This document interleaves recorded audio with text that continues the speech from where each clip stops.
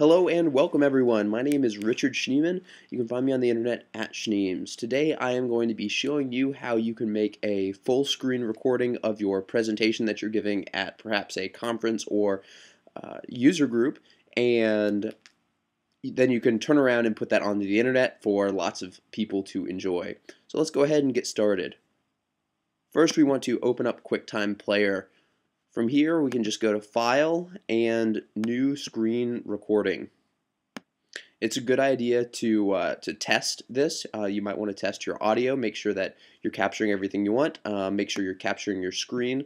But whenever you've got everything set up, go ahead and click the center button and click the screen that you wish to record.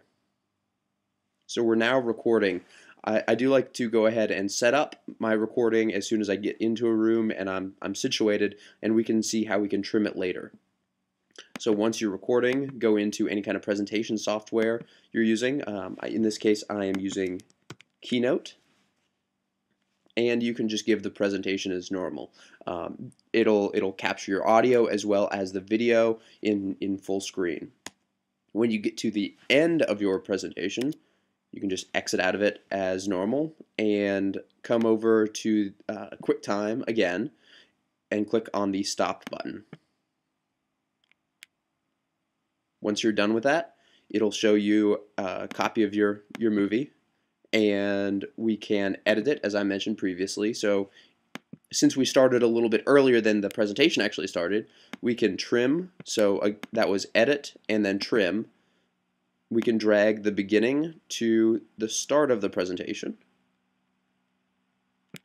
and we can drag the end to, well, right about there. So the end of the presentation. You can click trim, and you're good to go.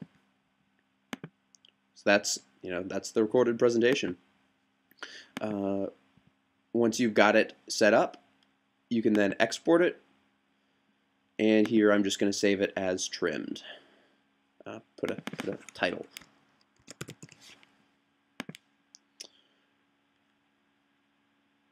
All right, that's about it. Go ahead and throw your presentation on the internet. Let me see what you come up with.